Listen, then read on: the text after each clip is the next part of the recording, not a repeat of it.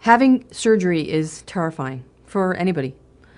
However, women who have breast disease, breast cancer, or need to have surgery for another reason, they're tremendously anxious, not only about the surgery itself, but how their breast is going to look after they have their surgery.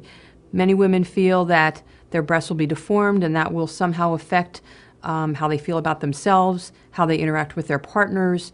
So what I try to do is really consider that when I'm operating on patients. I try and give very cosmetic scars that sometimes are hopefully invisible, so that when a woman is finished her breast surgery, the anxiety of the surgery itself and the process of breast cancer, if she has breast cancer, she can then feel that someone has taken the time to care about what she's going to look like and how she's going to recover from the surgery emotionally.